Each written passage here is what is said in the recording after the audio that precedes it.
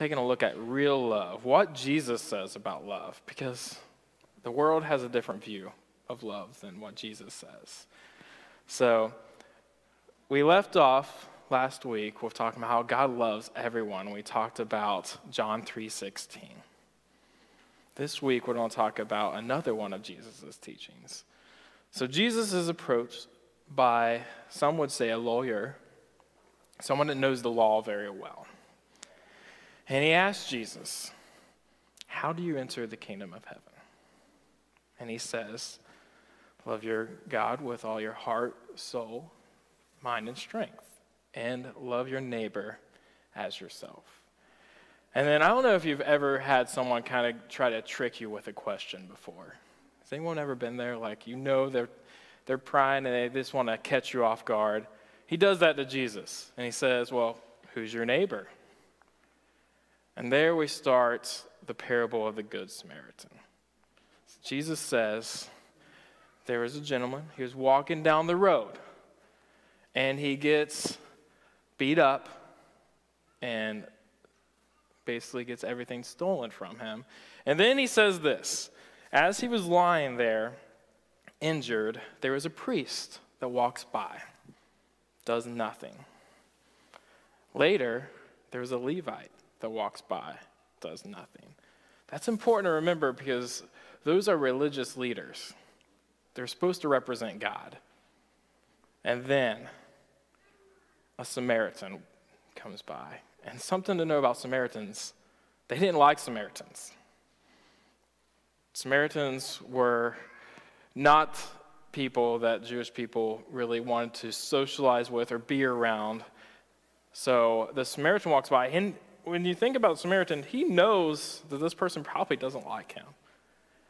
But he gets down, tends to his wounds, and does more than that. A lot of times we think, well, he just helped him get back on his way. No, he gets him, lets him ride his donkey, takes him to an inn, pays for his stay, and tells the innkeeper, hey, whatever he needs, just bill me and I'll come back tomorrow.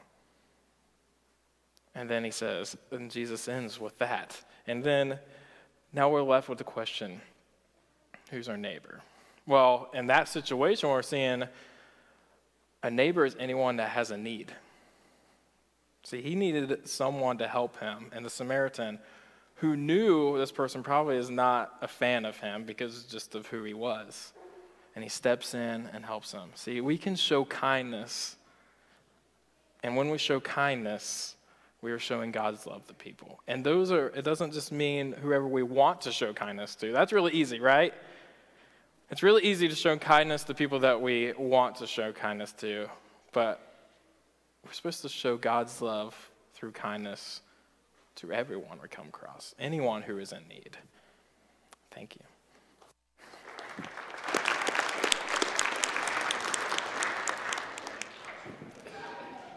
Well, good morning.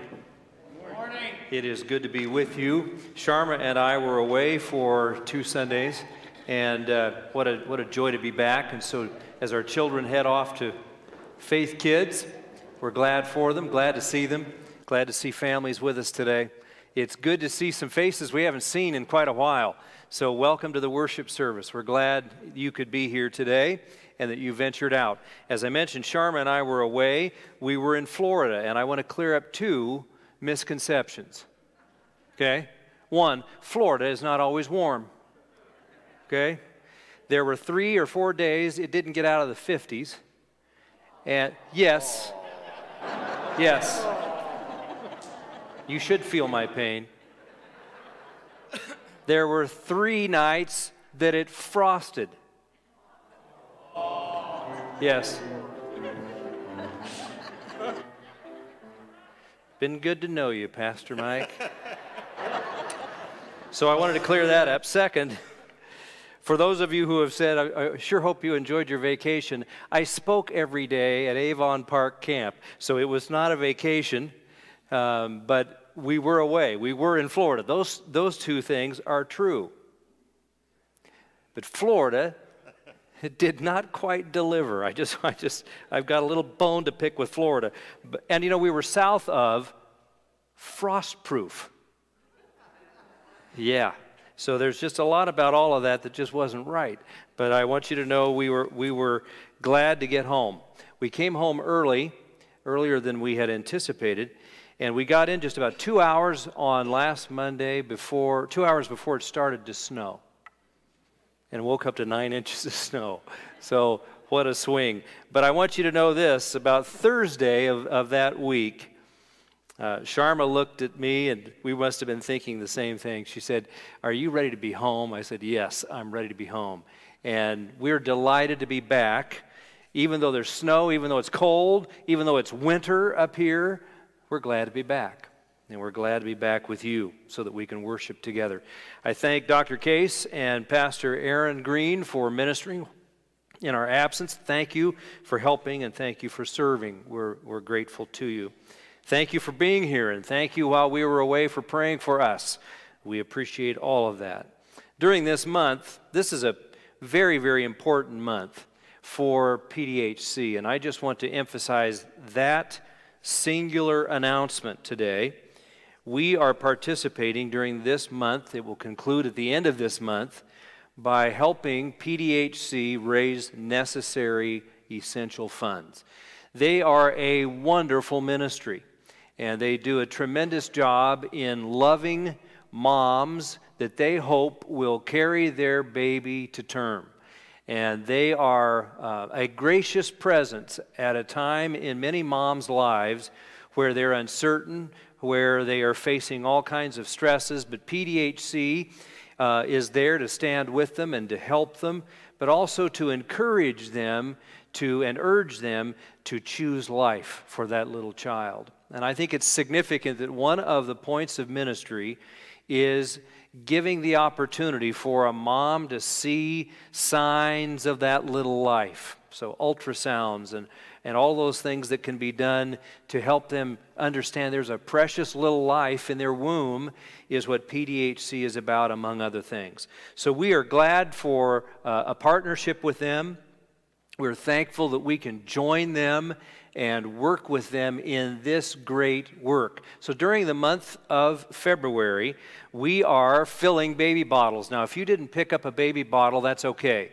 You can give a check, you can give cash, you can put it in an envelope during giving times or during, and visit the kiosks, I should say, and you can indicate that you want those gifts to go toward PDHC. So even if you didn't get a baby bottle and you didn't pick that up, that doesn't mean you can't participate. You certainly can, and we encourage you to do so. So this month in particular, along with everything else that takes place in the life of this church, we are encouraging you to participate in supporting PDHC. So I trust that you will do so. This last week, we had a funeral service on Thursday for Bob Dannison, and our birthday and wedding anniversary reminders for February. This was printed before Bob passed away. Today was Bob's birthday.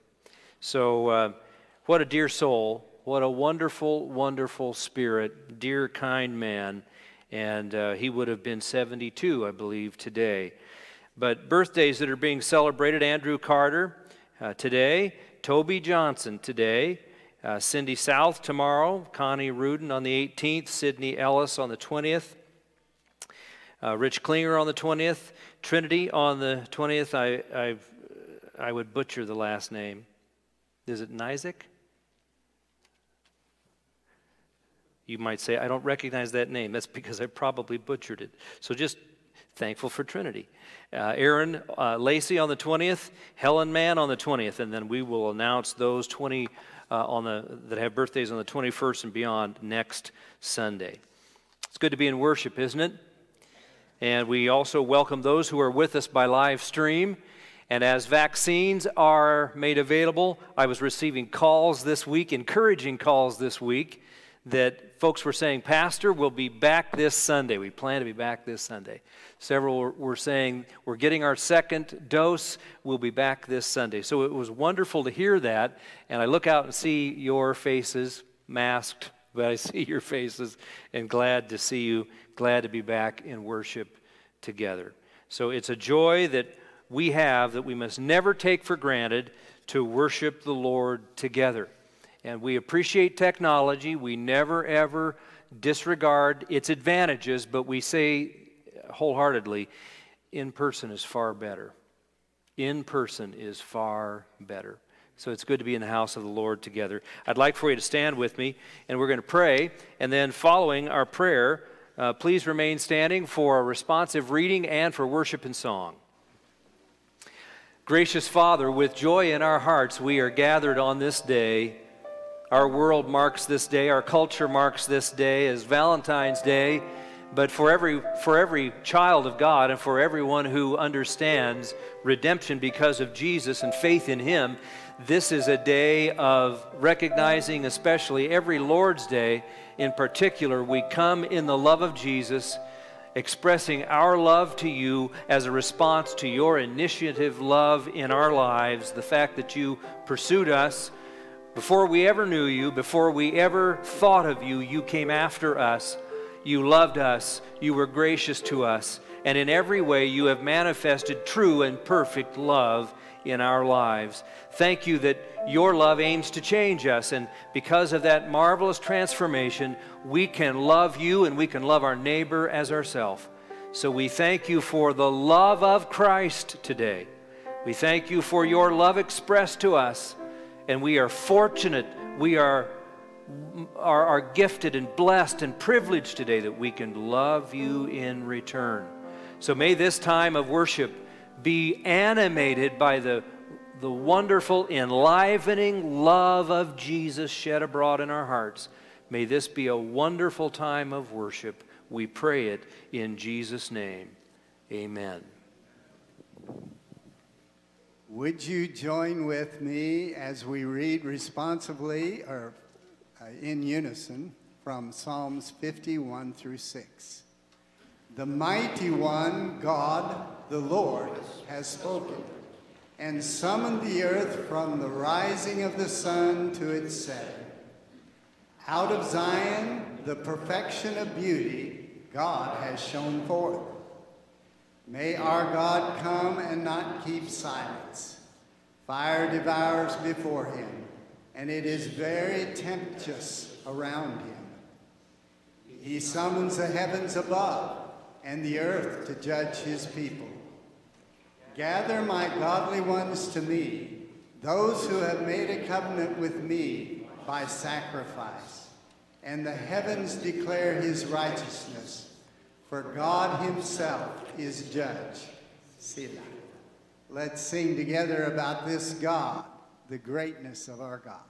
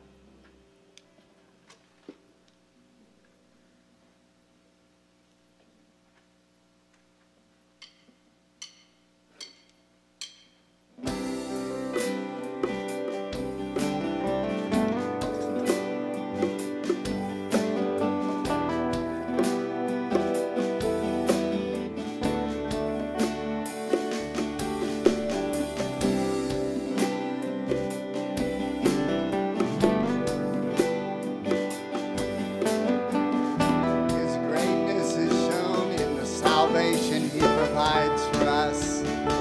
Sing it now.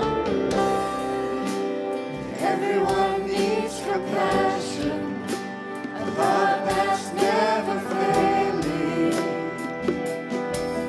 Let mercy fall on me.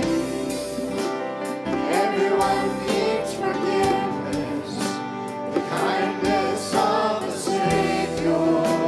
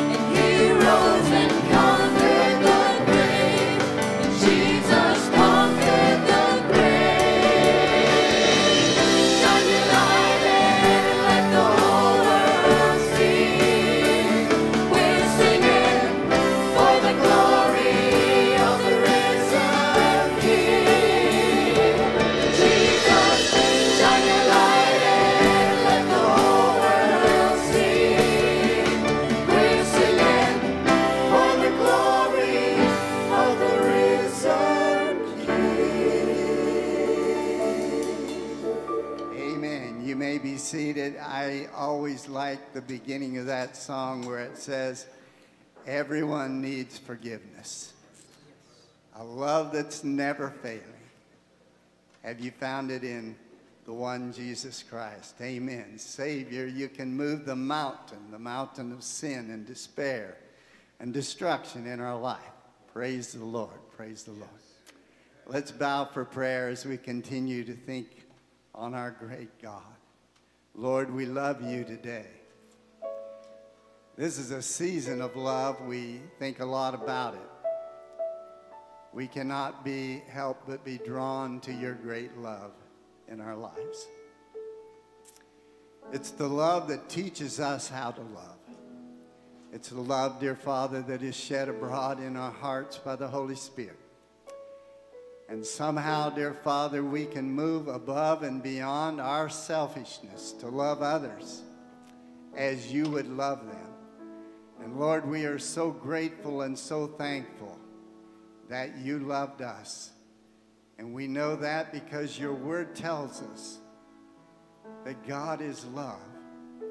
And in this we know love because he first loved us. So we are thankful and we are grateful. And Lord, we confess our neediness before you today. As part of our worship, dear Father, we want to reach out and say, God, we need you in every aspect of our life. Be close, be real, we pray. In Jesus' name, amen. Amen. Sing this with us.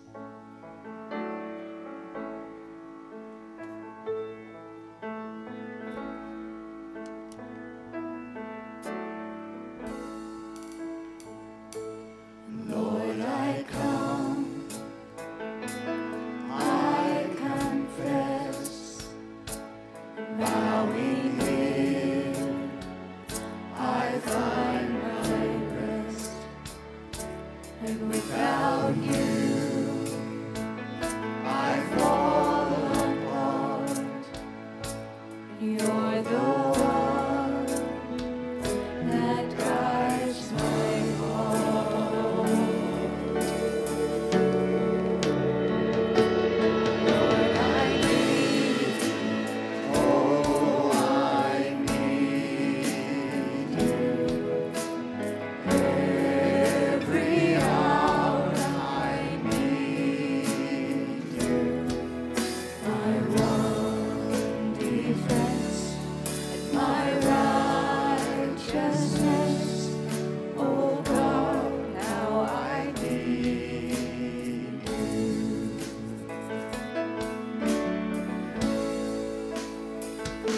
The sin runs deep, your grace is more. Where grace is found is where you are. And where you are, and Lord, I am free. And holiness is Christ in me. And where you are,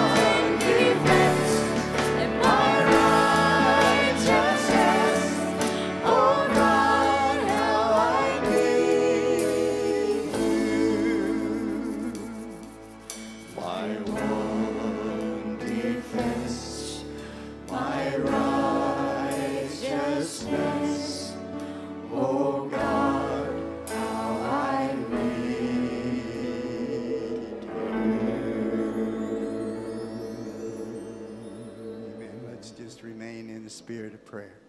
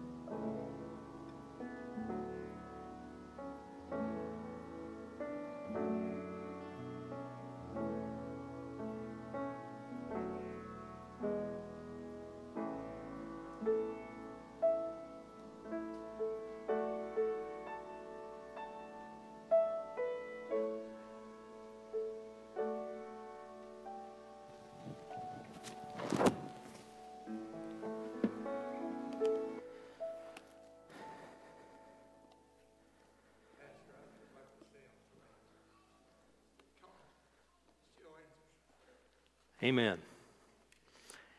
Amen. Well, he invites us to pray. He hears us when we pray, and then he answers. How faithful is our God. Just want to remind us that this week, in the Christian calendar, this week is Ash Wednesday, and we move into keeping step and following after the steps of Jesus as he moves toward his passion, as he moves toward the cross. So this is an important time for us, and I trust that you will take advantage of it for your own spiritual well-being. We're looking today at one of the gospel accounts known as the Transfiguration. What a great event, really a monumental event in the ministry of Jesus. And it is a time, it is a moment in time that we see what we ordinarily would not see. But as we do, the adage kind of comes to mind, you just had to be there. There are some realities that language is too limited to describe, and not only do words not suffice, but it is so otherworldly that it's just beyond us to comprehend fully. The Transfiguration, though it is briefly described, especially out of the three Gospels that mention it, it's briefly described in Mark's Gospel. That's where we're going to turn today, to Mark chapter 9. Mark is usually the briefest of all the writers, just cuts to the chase, leaves other details out, and is succinct in what he states. But don't let that in any way diminish the magnitude of this event. This is a magnificent event. And as difficult as it would ever be to put into words that can in any way accurately describe it, even though we're limited in what we can say to try to elevate it in our hearts and minds, even though we are restricted in that way, this is a monumental moment in Jesus' ministry and in the select apostles who were there in their comprehension of who Jesus is. So as much as we can be transported there, as much as we can be brought into this, I pray that we will intentionally, with great intention in our own hearts, let this setting seep into us and do its work in us. Will you do that with me today? Will you try that today? Let's let this word speak to us today. Mark chapter 9, first 9 verses, and if you would, let's stand as we read, please. The first verse actually is a continuation of the previous chapter, and Jesus was saying to them, "Truly I say to you, there are some of those who are standing here who will not taste death until they see the kingdom of God after it has come with power." 6 days later, Jesus took with him Peter and James and John and brought them up on a high mountain by themselves, and he was transfigured before them. His garments became radiant and exceedingly white, as no launderer on earth can whiten them. Elijah appeared to them along with Moses, and they were talking with Jesus. Peter said to Jesus, "Rabbi, it is good for us to be here. Let us make 3 tabernacles, one for you and one for Moses and one for Elijah." For he did not know what to answer, for they became terrified. Then a cloud formed, overshadowing them, and a voice came out of the cloud, "This is my beloved Son. Listen to him." All at once they looked around and saw no one with them anymore, except Jesus alone. And as they were coming down from the mountain, he gave them orders not to relate to anyone what they had seen until the Son of Man rose from the dead. You may be seated. Simple title, They Saw Jesus. They saw Jesus. Spiritually speaking, there is no greater vision than one can finally have. There is no greater experience than one can ever encounter than in a life-changing moment, in the parting of what is difficult to perceive and that which becomes crystal clear. There is no greater moment in a person's life than to see Jesus. And you might say, well, when have you ever seen Jesus? Well, I'll say this to us. It's highly improbable that Jesus looked anything like the pictures of Jesus that the churches have had for years. Okay? There are a lot of reasons for that, and I won't go into that. I'm not going to knock the artist. That's not my intent. But the best description of Jesus is given to us prophetically by Isaiah. He has no form or comeliness that we should desire him. So Isaiah says, there isn't anything striking, there isn't anything significant, there isn't what we often see Hollywood like.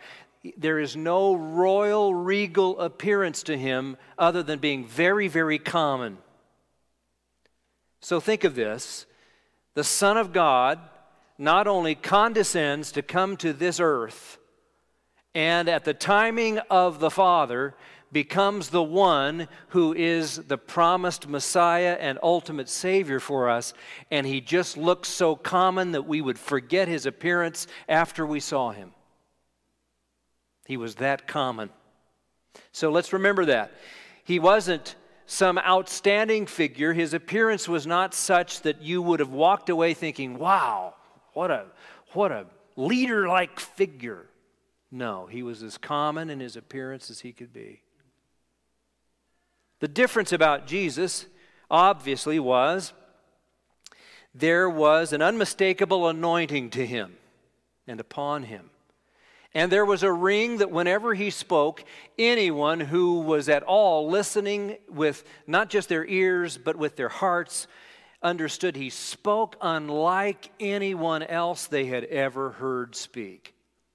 He spoke with an authoritative presence. He spoke with just a confirmation attached and accompanying when he spoke. When he spoke, there was that hard to touch, hard to put your finger on it, hard to describe, but nevertheless real, very real presence that this one is different.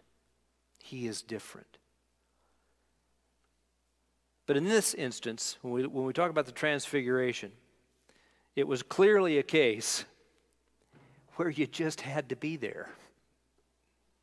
How do you describe it? How do you describe something that is beyond what humans can do? How do you put that into any kind of a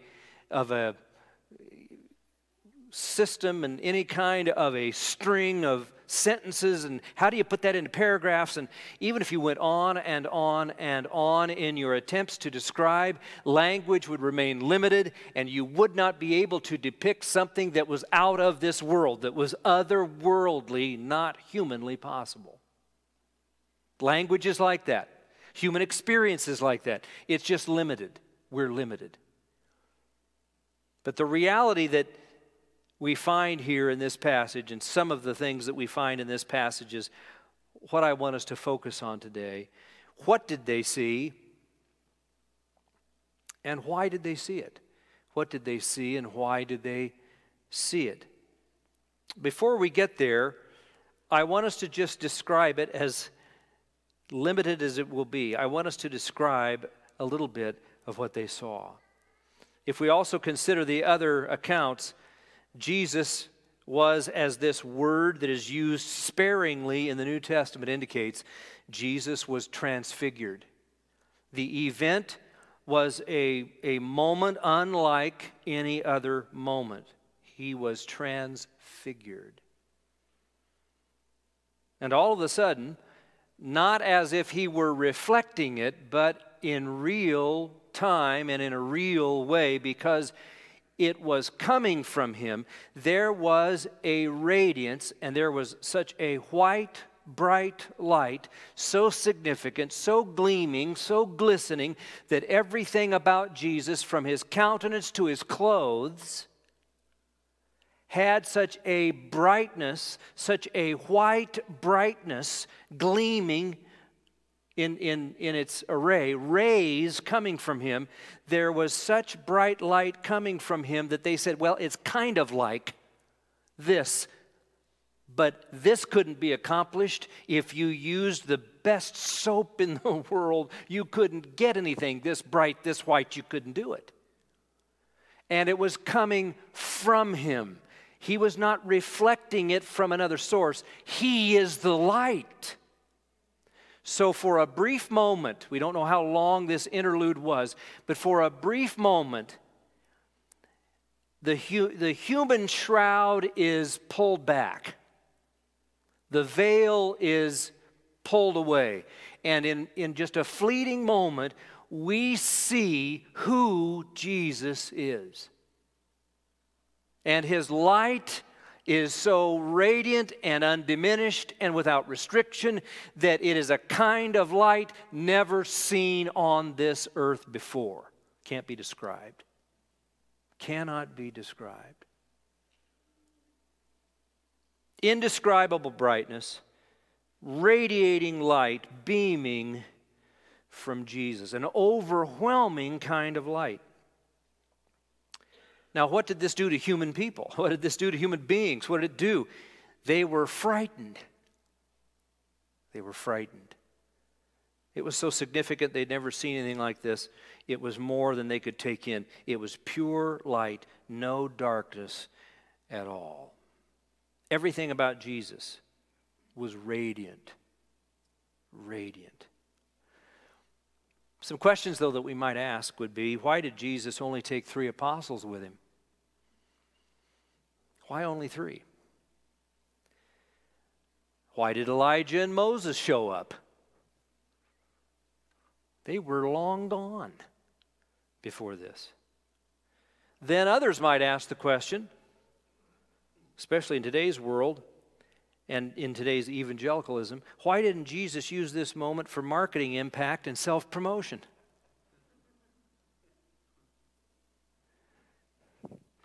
I do want us to remember that Jesus has spoken to us not just with his words, not just with that which came out of his mouth in ministry, but Jesus has spoken to us by what he does and what he doesn't do. His entire life, everything about his earthly ministry is a word to us. He speaks to us. So everything that he does speaks to us. Everything he doesn't do speaks to us. He speaks, and he speaks again. So the fact that there were only 3 apostles with him means something. The fact that Moses and Elijah showed up means something. And the fact that he never in any stretch of anyone's imagination would take this moment to be self-promotional says something. Says something.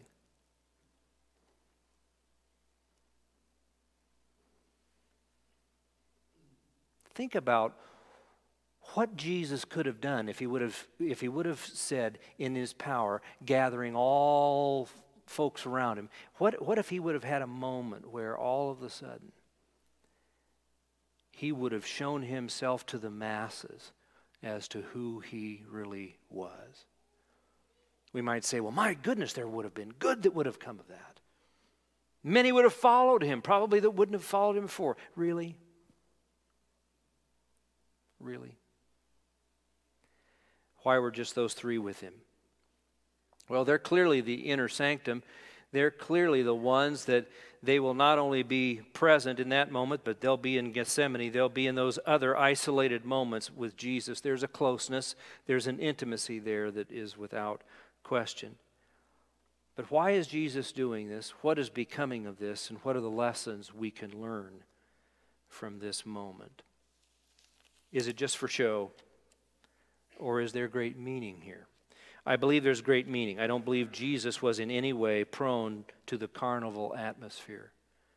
I believe Jesus was always speaking profound truth. So as the text relates to us in the beginning of it and at the close of it, in the beginning of it, we are reminded in very simple terms of perhaps the most profound sight they would have ever have seen, and he was transfigured before them. And then in verse 8, after the surrounding and engulfing cloud that signifies the presence of God was gone, and Moses and Elijah were gone. They looked, and to their astonishment, they only saw Jesus alone. So in the grandest of ways, in the most magnificent of ways, this event is launched by them seeing Jesus transfigured.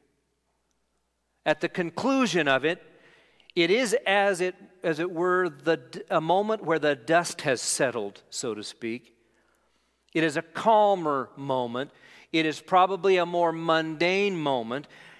What all they see in Jesus at that time is likely very different than what they had seen previously. The whole setting is altered. The remarkable nature of Moses and Elijah being present is gone. The cloud is gone. There's nothing else except the lingering, I think, word in their ear and in their hearts. This is my beloved Son. Listen to him. And then they see Jesus alone. Jesus alone. I want to share with you just a few thoughts that I believe are a part of this great scene. What they saw when they saw Jesus was they saw reality. We often think the world as we see it, and the world that engulfs us, and the world that often threatens us, that is the primary reality. But for a moment, a fleeting moment, they truly saw reality. They saw reality. And I want us to be reminded today, similarly to what we shared even last Wednesday night. You and I, if we have trusted in Jesus Christ, and if we have been washed in His blood, and if we have been made new, and if we are born again, and if we are walking in the light, and if His blood has cleansed us from all unrighteousness, and that is a current possession and current reality, I want us to know this: that has with it a greater reality than just where the rubber meets the road. What we can see with our own eyes, what we can hear with our ears, what we often get just taken by and consumed by in our time and in our energy. This is a part of the real world, but it's not ultimately reality. God is the ultimate reality. And often we just get embedded and almost mired and at least up to our knees in the notion that this is it, and it's not. He is it. And if there's ever a need in our own hearts and minds these days, we need to see Jesus. We need to see Him as the chief reality, who He is. He is the Son of God. Get that. He is divine. He is splendor's author. He is God in flesh. And He is the one who, when He has made promises, He will keep them. He is our Savior. He is our Lord. He is our King. He will come again. He will rule. He will reign. He is at the Father's right hand interceding for you and for me. This is a reality that you and I need to latch on to. He is God. And in that moment, Peter, James, and John saw God in the way that humans can see Him. It was indescribably radiant and bright. And they saw who Jesus is. Boy, we need that. We need to see who Jesus is. Such a radiance. And this word that is used, that is translated transfigured, means this. It doesn't mean that Jesus put on a different appearance. No, this has to do with essence. So why have I said what I have said? Because for a moment, His human flesh, His humanity could not hold back His essence. It burst through. Couldn't be contained, and the radiance was indescribable. Isn't that good? It was who he is that came out that day. It shone forth. The reality of who he is. Also the reality of spiritual matters. Everything in this setting has a spiritual truth and a spiritual tone to it. You and I do not live solely or exclusively in a physical world. You and I live in a spiritual world. Often that gets put aside or is often just occasionally mentioned or discussed. But the reality is we are far more working in, operating in a spiritual world than we are in a physical world. Think about that for a while. Life is far more spiritual than it is physical. Don't get just held by and contained by the physical world. You and I are spirits temporarily here, temporarily embodied, and we have something ahead of us that is eternal, and this is not it. So the real world is spiritual. So reality. They saw reality, they saw radiance. They also saw both and heard what Jesus said, but they also saw something significant. They saw Elijah and they saw Moses. Now, yes, represented in those two visits, you have the law and the prophets. Yes, that's true. And fulfillment of the law and the prophets. Yes, that's true. But let's not skip a detail that's important.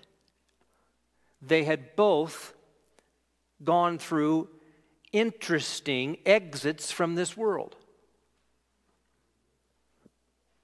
Do we remember that? Elijah was translated. You've read your Bibles, haven't you? Elijah was translated. He was moved higher. So the implication is he didn't die a physical death like the average person will. So all of a sudden we have the guy who was translated there, but we also have Moses who did die there. Solves a lot of questions about Moses. You know, there have been those who have thought, well, if he didn't get into Canaan, does that mean he didn't get into heaven? Moses is on the Mount of Transfiguration, and I don't think Jesus would be chatting with a guy that was not in good stead. Okay? What are we witnessing? What are they seeing right in front of them? They are seeing what God does with someone who doesn't die and the form that they take, and what God does with someone who does die.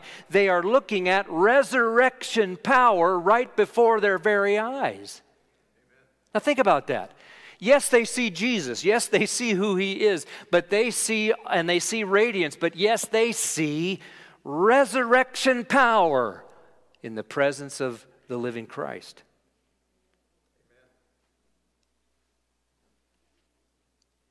You know, if somebody was walking around who was raised from the dead, I think that would get someone's attention. And it did that day. They also, not only do we see resurrection power, we see marvelous realization of truth. Everything about Moses and Elijah, they represent everything that came with them in their offices, whether or not it was their prophetic role or it was the role of bringing to the people God's law. All of that combined in every regard and in every very, very detailed way.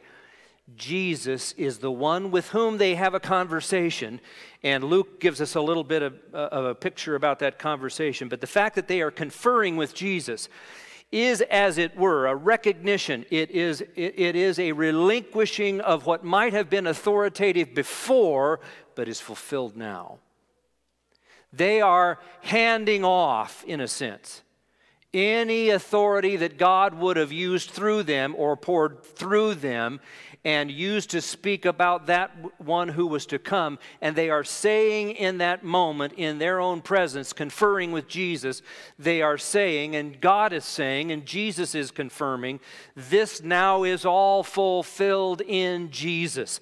Everything that has led up to this pointed to this. Everything that was before is now fulfilled in the now. And Jesus is the realization of it all. He is the concluding word, the fulfilling word, realization. There is, in essence, a worshiping. There is a bowing to. The law and the prophets are bowing to the one and only, to Jesus. Last, there's redemption. There's redemption. While Peter was making his own recommendations, and we'll not get into those recommendations, as other texts say, having nothing to say, he spoke. I always find that funny. God does have a sense of humor. Peter, having nothing to say, spoke. Don't be in that camp. Don't be in that group. Having nothing to say, don't just pipe up. It's unwise. Having nothing to say, he spoke. Being terrified, he decided to make a recommendation. We're not even going to give time to that. But we are going to give time and focus to the presence of the cloud. Oh, don't miss this. Don't miss this. It signifies the presence of God. It goes clear back to the deliverance of the Hebrews from bondage. God showed up again in a wonderful enveloping cloud. And in that moment, he speaks. When they're fearful, when the apostles are fearful, when all that has led up to Jesus is present also, and the fulfillment is taking place, and there is a bowing down and an acquiescing to Jesus alone, there is this penetrating voice. This is my Son, my beloved one. Listen to him. God is conferring, the Father is conferring on his Son this reality. In my Son, in my loved one, in him is redemption. Your redemption is in him. In every way, in every hope, you need not turn anywhere else. Redemption is in him. He is your Savior. He is your Redeemer. Leave all the rest behind. These were only precursors. Don't go back to those. They were only shadows. Jesus is who you need. Jesus is the gospel. Jesus is the last word. And Jesus is who you need. And they saw Jesus alone.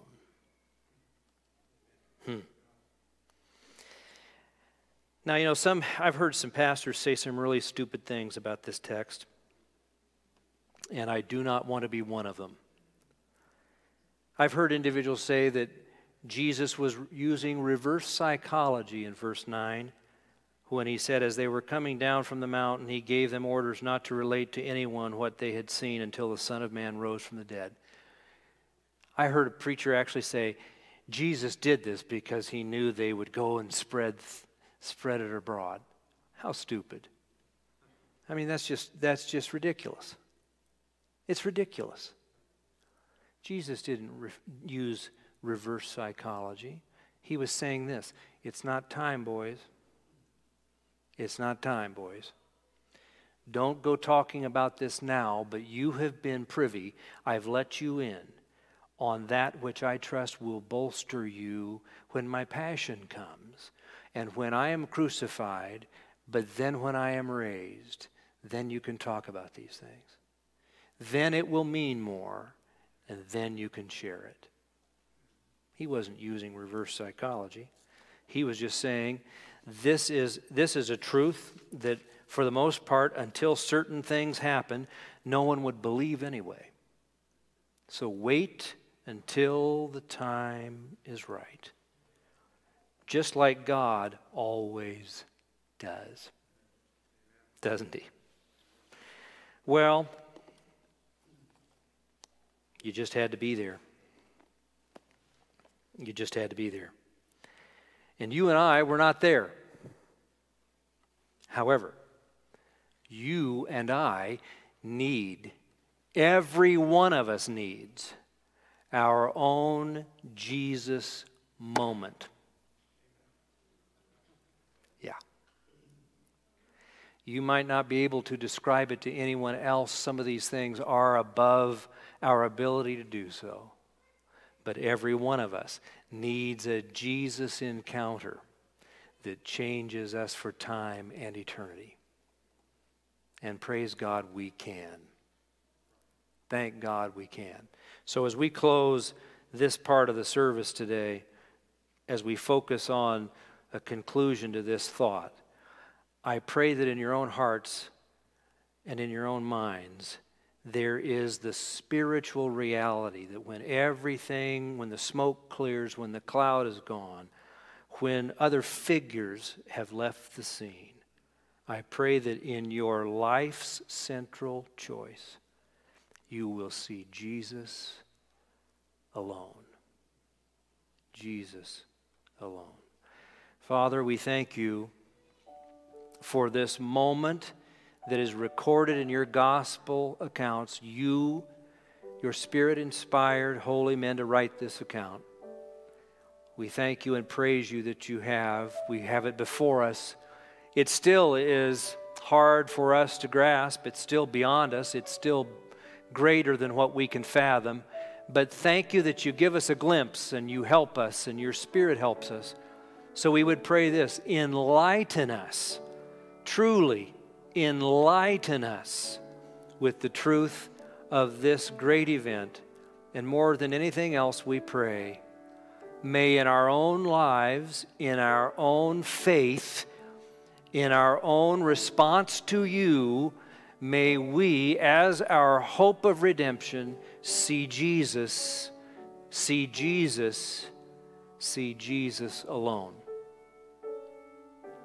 May he be all our hope and stay. If there's someone today, Lord, that needs that singular, life-changing moment, encounter with Jesus, help them to respond, we pray, in these moments of invitation. In Jesus' name, amen. Let's stand together.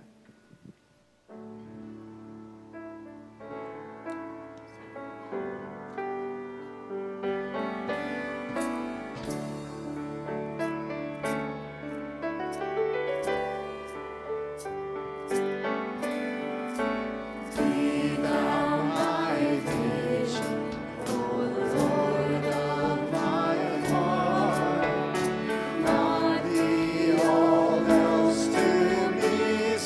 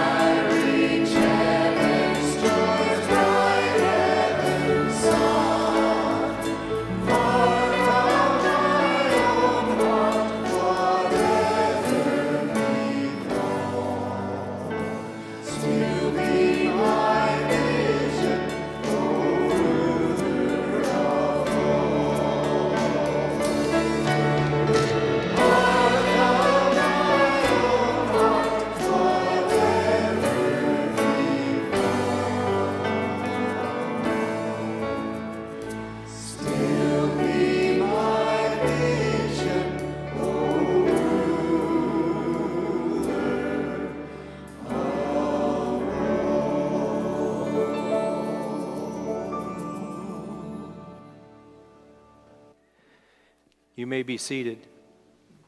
Just a second. I have been asked to anoint one of our precious little ones, and we want to do that. The Stoughton family, they have 4 wonderful little children, and Josephine, JoJo, as we call her, is just having some health issues that especially Mom as a medical person and others are concerned about, obviously. So we're going to anoint her today and pray for her today. Is that okay, JoJo? Is that all right? I don't know if she's agreeing or not.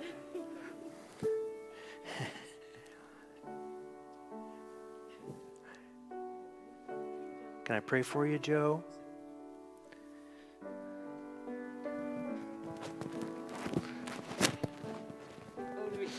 Yes. That's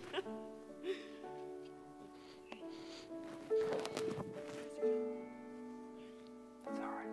That's all right. I'm going to pray for you, JoJo.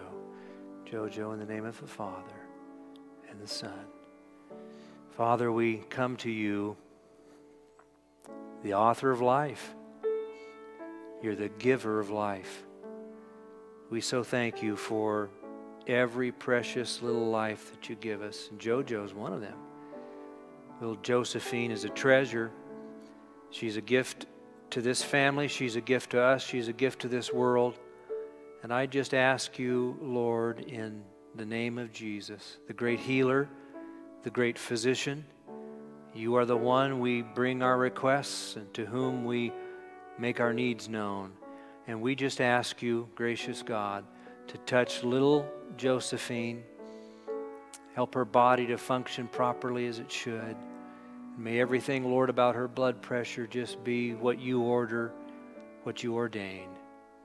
And we pray your blessing on her life. We pray that her future, Lord, would be just wonderfully and beautifully cradled in your care. Thank you for her. Thank you for Jay and Jamie, this precious family. Touch this little life, we ask. In the name of Jesus, we pray. And Lord, we just say this. In the days to come, we're going to continue to pray, and we're going to trust you for your good to be done. In Jesus' name, amen.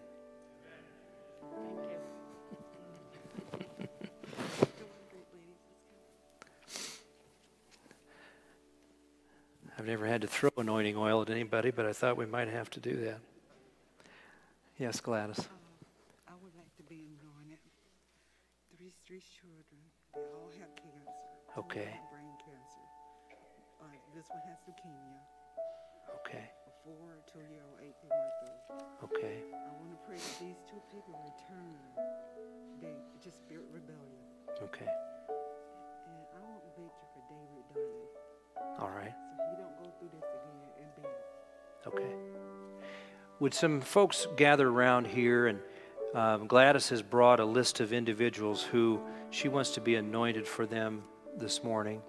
And if you would come and help us here and just agree concerning these things, we just want to pray in agreement for these needs.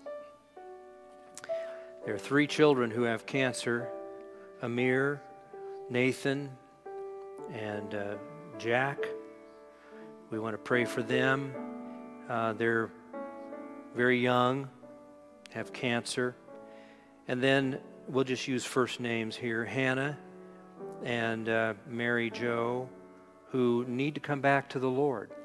They need to come back to the Lord. They're just in rebellion, and we need to pray for them. Then we're praying for David and Bill. God knows who all these are, and we're just going to commit them to the Lord in prayer. So Gladys, in the name of the Father, the Son, and the Holy Spirit, as a stand-in for these precious lives, these lives that mattered to Jesus. We know this: Jesus has died and given his life for every one of these lives. We pray first of all for these precious little ones stricken with cancer. Oh God, we pray that you would just invade those lives and come in a wonderful healing way and deliver them from this disease and deliver them from this intrusion on their health. We just ask you, Lord, that you would work miraculously in their lives. So, Father, we commit them to you. Then, Lord, we also pray for Hannah and Mary Jo. Lord, they need you. They have moved away from you. They are walking away from you. And, Lord, that is never a proposition. It's never a proposition that works. It only brings heartache and it only brings ultimate ruin. So we ask, oh God, if anyone ought to be concerned about those who've walked away from you and walked away from light, it ought to be the people of God. So we ask, oh God, that you would quicken them. We pray for a convicting power brought to them by the Holy Spirit that will bring them back, awaken them to their foolishness, awaken them to their folly, and we pray in the name of Jesus that you'd bring them back. Then, Lord, we pray for David and Bill. And Lord, you know who specifically they are and for whom we're praying. We ask, oh God, for deliverance in David's life that is so real, so true, and so lasting that he does not revert to the old way. And so we pray, Lord, for a redemption and a deliverance that only you can bring, that Lord, will not provide relapse. We just pray, oh God, for a wonderful work in his life. And then we pray for this individual, Bill, and ask, oh God, for his need as well. Thank you, Father, that we can stand in the gap for those who are in need. Thank you that that's a privilege of your people to do so. And Lord, if anyone, again, ought to care, if anyone ought to care about these needs, precious lives, and the lost, it's the people of God. So, Father, thank you for the privilege of prayer. Thank you for letting us pray today. Thank you, Lord, that we're trusting you today. And we just agree together. In this congregation, we agree together as meeting these needs according to your perfect pleasure and your will. We trust you, for you do all things well. So have your way, we pray. Have your way, we pray, in Jesus' name. And Lord, we're praying for a niece of Dave and Joan Erb. And Lord, we're praying for her. We lift her up and just ask, oh God, that you would work in her life. We know that she needs healing. She needs recovery after having fallen. But Lord, far beyond that, we know that she needs Jesus. So we bring her to you today, that we pray out of this accident, out of the necessary surgery, there will be the quiet time of her reflecting on her life, that you as your Spirit could lead and help her, Lord, to come to a desire to know you, come to a hunger and a longing for Jesus. So we commit her to you today as well. Be with our precious people, some who are recovering, some who need healing, some who are isolated, some who are lonely, and Lord, some still dealing with COVID. We pray, Lord, that you would strengthen, touch, and heal our good people, all for your glory, that the name of the Lord would be praised, and that, Lord, your name would be magnified, and that people would come to Jesus, that people would come to you. And God's people in agreement prayed together, amen and amen. Amen. Thank you, Gladys. Well, there are reasons why we're told not to forsake the assembling of ourselves together. We know that these are strange days, days like none of us has known. But we need the people of God, don't we? We need the people of God. I had the privilege of talking to Tess Akers on the phone because I had missed her birthday Monday. So I called her. I said, Tess, I missed your birthday Monday. She said, I know you did. I said, so I'm calling to offer a belated birthday wish. And she was gracious to me. But we shared on the phone, and she said, Pastor, our people need to know how much we need our brothers and sisters in Christ. I said, yes, Tess, I know that, we do. So she said, as soon as I get my next shot, she said, I'm going to be back in worship. So, friends, these are weird days, strange days. And we've all had to just kind of navigate very, very uncertain, different things. But we need one another. We need one another. So I just encourage you, thank you for being here today, and those who are watching and joining us by live stream. The day's coming, and I believe and pray and hope it's soon. The day is coming when some of the fears are going to be assuaged, and we're going to be able to gather in person and worship together, and there isn't anything that matches that. I'm just convinced of that. There isn't anything that matches that. We thank the Lord for live stream, but it's not enough. Amen. Amen. Well, let's stand. We'll pray, and then, you know, we've got some kind of a snowstorm coming again, I guess. It's winter, and Punxsutawney Phil saw his shadow, so science has spoken. So as a result, get ready for the storm. Be careful, and if you don't need to be out, don't be out. But be careful as you deal with this in the next couple of days. Let's pray. Father, it's been good to be in the house of the Lord.